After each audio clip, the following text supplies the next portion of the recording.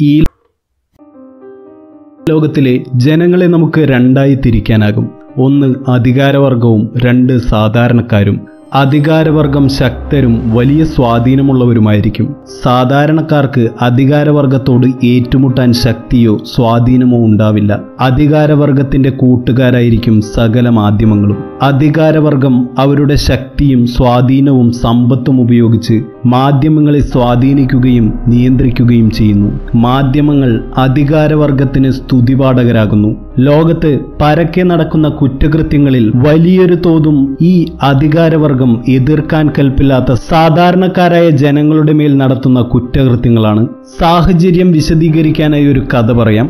ഒരിക്കൽ ഒരിടത്ത് ഒരു അധികാരി അയാളുടെ അയൽവാസിയായ സാധാരണക്കാരന്റെ വീട്ടിൽ കയറി അയാളെ ആക്രമിക്കുകയും അയാളുടെ പക്കലുള്ള സ്വർണം തട്ടിയെടുക്കുകയും ചെയ്യുന്നു.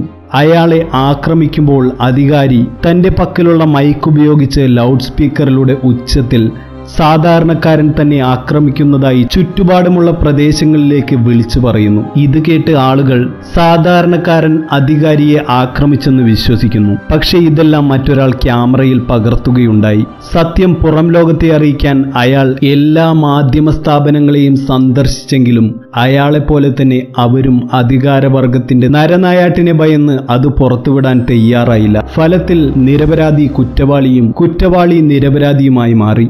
ഇങ്ങനെയിരിക്കെ എല്ലാവർക്കും അവരുടെ പക്കലുള്ള തെളിവുകൾ അധികാരവർഗത്തെ ഭയക്കാതെ പുറത്തുവിടാനൊരു മാധ്യമം ഒരാൾ തയ്യാറാക്കി. അദ്ദേഹമാണ് ജൂലിയൻ അസാഞ്ച്. അദ്ദേഹം സ്ഥാപിച്ച മാധ്യമമാണ് വിക്കിലീക്സ്. വിക്കിലീക്സ് ഒരു വെബ്സൈറ്റായാണ് അറിയപ്പെടുന്നതെങ്കിലും അതിനു പിന്നിൽ പ്രവർത്തിക്കുന്നത് മാധ്യമ പ്രവർത്തകരുടെ ഒരു വലിയ സംഘടനയാണ്. 1971 ഓസ്ട്രേലിയയിലെ ക്യൂൻസ്ലാൻഡിലാണ് ജൂലിയൻ ജനിച്ചത്. ജൂലിയന്റെ അമ്മ ഒരു ആന്റി വാർ ആക്ടിവിസ്റ്റ് ആയിരുന്നു. 1980കളിൽ തന്റെ 16ാമത്തെ വയസ്സിലാണ് ജൂലിയൻ ആദ്യമായൊരു കമ്പ്യൂട്ടർ കാണുന്നത്. തുടക്കത്തിൽ കമ്പ്യൂട്ടർ മാനുവലുകളിൽ നിന്നാണ് അവൻ കമ്പ്യൂട്ടറിനെ കുറിച്ച് പഠിച്ചത്. അക്കാലത്ത് സോഫ്റ്റ്വെയർ കമ്പനികൾ ഉണ്ടാക്കിയ പ്രോഗ്രാമുകളിലെ എൻക്രിപ്ഷൻ ബ്രേക്ക് ചെയ്യുകയും നവീകരിക്കുകയും ചെയ്യുകയായിരുന്നു ജൂലിയന്റെ ഹോബി. ശേഷം അവൻ സ്വയം പ്രോഗ്രാമുകൾ എഴുതുവാൻ തുടങ്ങി. മോഡങ്ങളുടെ വരവോടെ അവൻ കമ്പ്യൂട്ടർ നെറ്റ്വർക്കുകളിലേക്ക് ഹാക്കിങ്ങിലൂടെ നുഴഞ്ഞു കയറാൻ പഠിച്ചു. വളരെ ചെറിയ പ്രായത്തിൽ തന്നെ അവന് ലോകത്തിലെ പല കോണുകളിലായി ഹാക്കർമാരുടെ ഒരു വലിയ സൗഹൃദ സംഘം തന്നെ ഉണ്ടായിരുന്നു. അപ്പോൾ എല്ലാ ഹാക്കർമാർക്കും ഒരു ഇരട്ടപ്പേരുണ്ടായിരുന്നു. മെൻഡാക്സ് എന്നായിരുന്നു ജൂലിയന്റെ ഇരട്ടപ്പേര്. ഹാക്കർമാരിലെ ഇരട്ടപ്പേരുള്ള ഫോണിക്സ്, ട്രാക്സ്, പ്രൈം സസ്പെക്ട് എന്നിവർ ജൂലിയന്റെ ഉറ്റ സുഹൃത്തുക്കളായിരുന്നു. ഇവരുടെ ഹാക്കർ സംഘത്തിനിട്ട പേരാണ് ഇന്റർനാഷണൽ സബ്വേഴ്സീവ്സ്. ഇവർ സംഘം ചേർന്ന് കനേഡിയൻ ടെലികോം കമ്പനിയായ നോർട്ടൽ, പെന്റഗണിലെ നാസ തുടങ്ങിയ സ്ഥാപനങ്ങളുടെ നെറ്റ്വർക്കുകളിൽ നുഴഞ്ഞു കയറിയിരുന്നു. 1992 ജൂലിയനും കൂട്ടുകാരനും ചേർന്ന് ഹാക്കർമാർക്കും ക്രിപ്റ്റോഗ്രാഫേഴ്സിനുമായി സൈഫർ ഫങ്സ് എന്നൊരു സംഘടന തുടങ്ങി. 1994 കനേഡിയൻ ടെലികമ്മ്യൂണിക്കേഷൻ കമ്പനിയായ നോർട്ടൽ, US department of defence, NASA എന്നീ നെറ്റ്വർക്കുകൾ ഹാക്കിംഗ് വഴി നുഴഞ്ഞു കയറിയതിന് 31 ഹാക്കിംഗ് കേസുകൾ പിടിയിലായ ജൂലിയന്റെയും കൂട്ടുകാരുടെയും മേൽ ഓസ്ട്രേലിയൻ ഫെഡറൽ പോലീസ് ചാർജ് ചെയ്ത് അറസ്റ്റ് ചെയ്യുകയുണ്ടായി. ചെറുപ്രായത്തിന്റെയും ശ്രമകരമായ ബാല്യത്തിന്റെയും ആനുകൂല്യം കൊണ്ട് ശിക്ഷ $2100 പിഴയിൽ മാത്രം അവർ ഒതുക്കി. 2003 അദ്ദേഹം ഫിസിക്സിലും ഗണിതത്തിലും ബിരുദത്തിനായി ഓസ്ട്രേലിയയിലെ മെൽബൺ യൂണിവേഴ്സിറ്റിയിൽ ചേർന്നു. പക്ഷേ ഡിഗ്രി പൂർത്തിയാക്കാതെ അദ്ദേഹം 2006 തന്നെ യൂണിവേഴ്സിറ്റി വിട്ടു. ശേഷം 2006 തന്നെ അദ്ദേഹം വിക്കിലീക്സ് എന്ന വെബ്സൈറ്റ് സ്ഥാപിച്ചു. പൊതുജനങ്ങളിൽ ആർക്കും വിക്കിലീക്സിലേക്ക് അവരുടെ പക്കലുള്ള വിവരങ്ങൾ അയക്കാമെന്നും വിവരം നൽകുന്നവരെ കുറിച്ചുള്ള വിവരങ്ങൾ ഒരിക്കലും പുറത്തുവരില്ലെന്നും വിക്കിലീക്സ് ജനങ്ങൾക്ക് ഉറപ്പു നൽകിയിരുന്നു.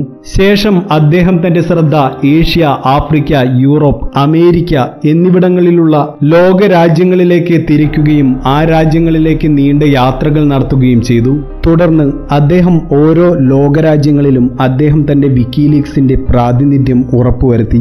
വിക്കിലീക്സിന് 1000ഓളം അംഗങ്ങളെ ലോകത്തിന്റെ പല കോണുകളിൽ നിന്നും അദ്ദേഹം സമ്പാദിച്ചു. അംഗങ്ങളിൽ മാധ്യമപ്രവർത്തകർ, ഗവൺമെന്റ് ഉദ്യോഗസ്ഥർ, ആക്ടിവിസ്റ്റുകൾ തുടങ്ങിയ സമൂഹത്തിലെ പല തട്ടുകളിലും പ്രവർത്തിക്കുന്നവർ ഉണ്ടായിരുന്നു. അവർ ഒരുമിച്ച് വിക്കിലീക്സിനായി പ്രവർത്തിക്കുവാനും തുടങ്ങി. തുടർന്ന് വിക്കിലീക്സിലേക്ക് പല നാടുകളിലെ ആളുകളും അവിടുത്തെ ഭരണകൂടങ്ങളും കോർപ്പറേറ്റുകളും നടത്തുന്ന അഴിമതികളെക്കുറിച്ചും അടിച്ചമർത്തലുകളെക്കുറിച്ചും ക്രൂരകൃത്യങ്ങളെക്കുറിച്ചും തെളിവ് സഹിതം അവർക്ക് രഹസ്യ വിവരങ്ങൾ അയക്കുവാൻ തുടങ്ങി. വിക്കിലീക്സ് അവ ഓരോന്നായി പുറത്തുവിടുവാനും തുടങ്ങി. പുറത്തായ തെളിവുകളോട് കൂടിയ രഹസ്യ വിവരങ്ങൾ ലോകരാജ്യങ്ങളിൽ കോളിളക്കം സൃഷ്ടിച്ചു. ജനങ്ങൾക്ക് അവരുടെ രാജ്യങ്ങളിലെ ഭരണകൂടങ്ങളെക്കുറിച്ചുള്ള വീക്ഷണങ്ങൾ തന്നെ മാറാൻ തുടങ്ങി.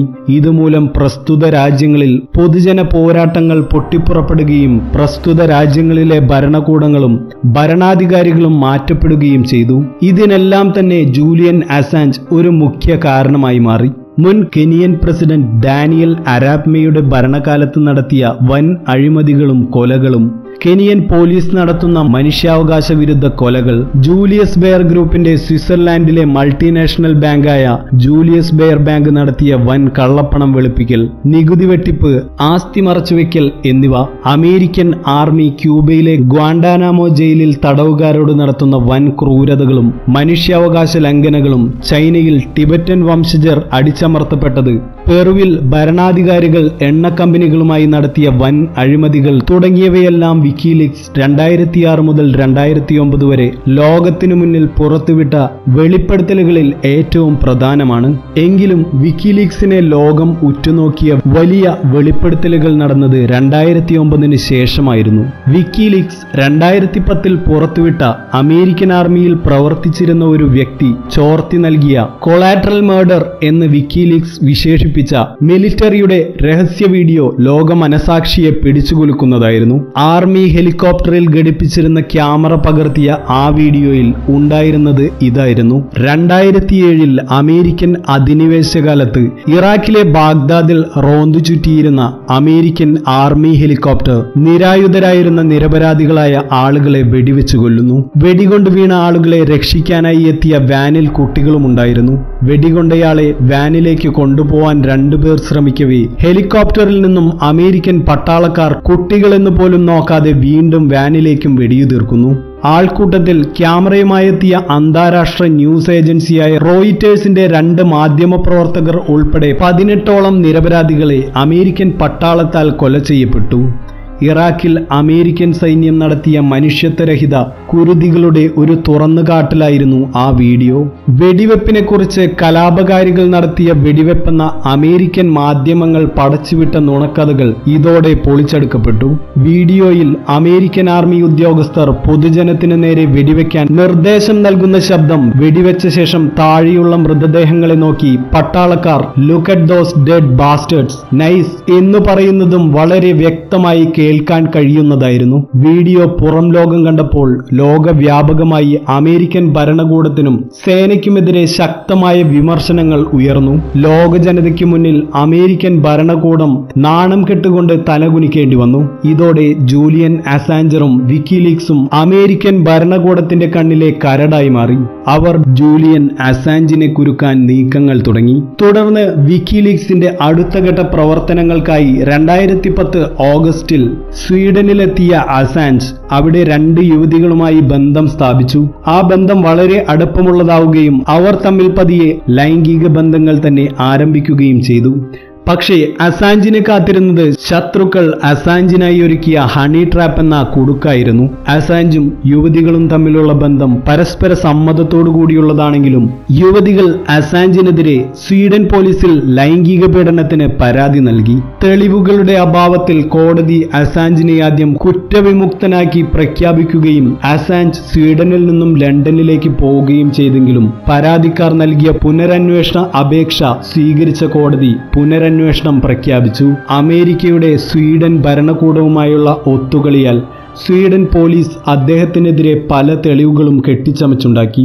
കോടതി ഉത്തരവ് പ്രകാരം അപ്പോൾ ബ്രിട്ടനിൽ കഴിയുന്ന അസാഞ്ചിനെ വിട്ടുതരാൻ സ്വീഡൻ ബ്രിട്ടനോട് അപേക്ഷ നൽകി.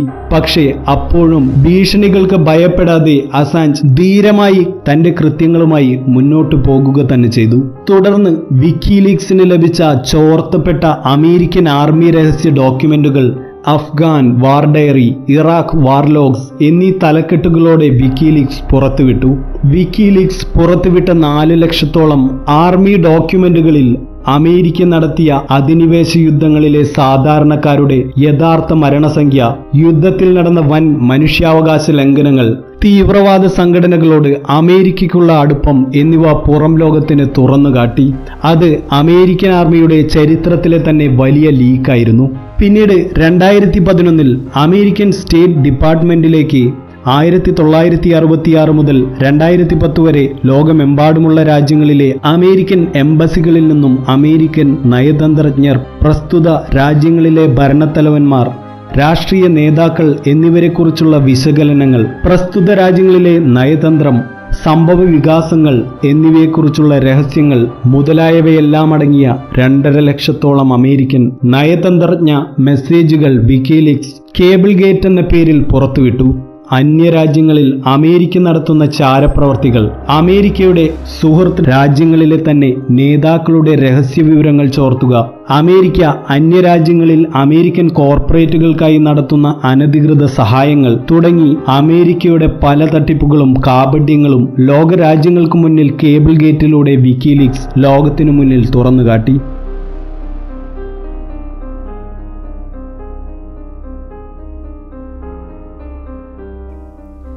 കൂടുതൽ വാർത്തകൾക്കും വീഡിയോകൾക്കുമായി ഞങ്ങളുടെ ചാനൽ സബ്സ്ക്രൈബ് ചെയ്യുക, ബെൽ ഐക്കൺ ക്ലിക്ക് ചെയ്യാൻ മറക്കരുത്. ഈ വീഡിയോ ഇഷ്ടമായെങ്കിൽ ലൈക്ക് ബട്ടൺ അമർത്തുക, ഇഷ്ടമായില്ലെങ്കിൽ ഡിസ്ലൈക്ക് ബട്ടൺ അമർത്താൻ മറക്കരുത്.